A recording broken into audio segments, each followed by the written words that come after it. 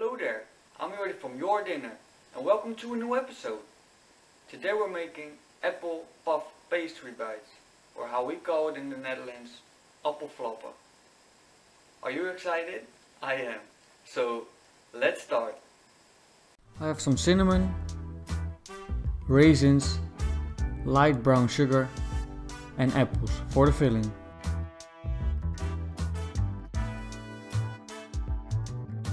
First thing we're going to do is peel our apples. Remove the core and slice them into small pieces.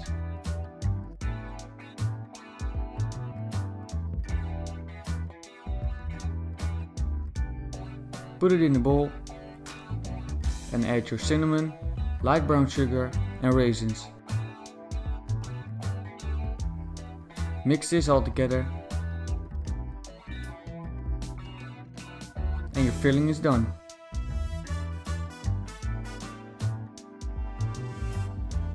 I grab my puff pastry out of the freezer and let it thaw for a bit.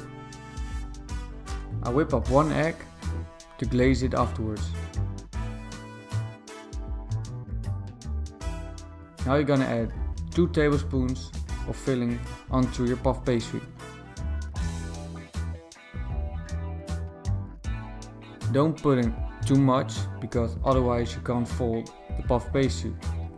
Fold one tip to another so you have a triangle.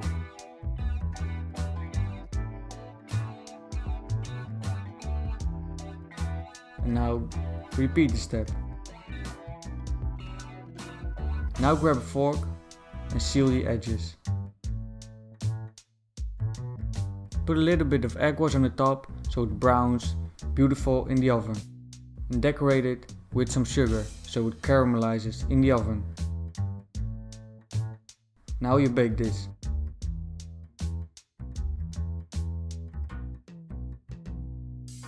When it's out of the oven, it will look a bit like this.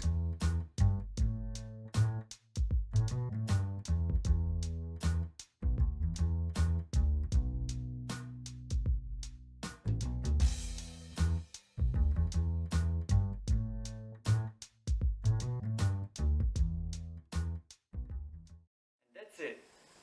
I want to thank you for watching this video, and if you liked it, give it a thumbs up. And if you want to see more recipes of me or more videos of me, go subscribe to my channel. And as always, enjoy baking and cooking, and I see you next time at your dinner.